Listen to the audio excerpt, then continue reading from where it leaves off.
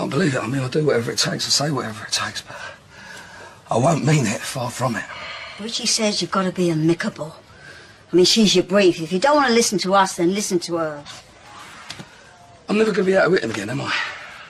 Nope. I'm just itching to. I am itching for it. Oh, I can't hear all this about Ian, Ruddy, Beale. Ben's who you should be thinking about. He's all you should be thinking about. Don't you even want to see him? Well, what do you think? That you should get your priorities straight. Straight and sharply. Well, keep it down. Courtney's through there. What's she going off at me for? As if I ain't got enough on my plate. Of course I want to see him. It's why I've been here all week and me head done in. Yeah, well, you've only got a couple of more hours. Try not to let it wind you up. Yeah. There you go.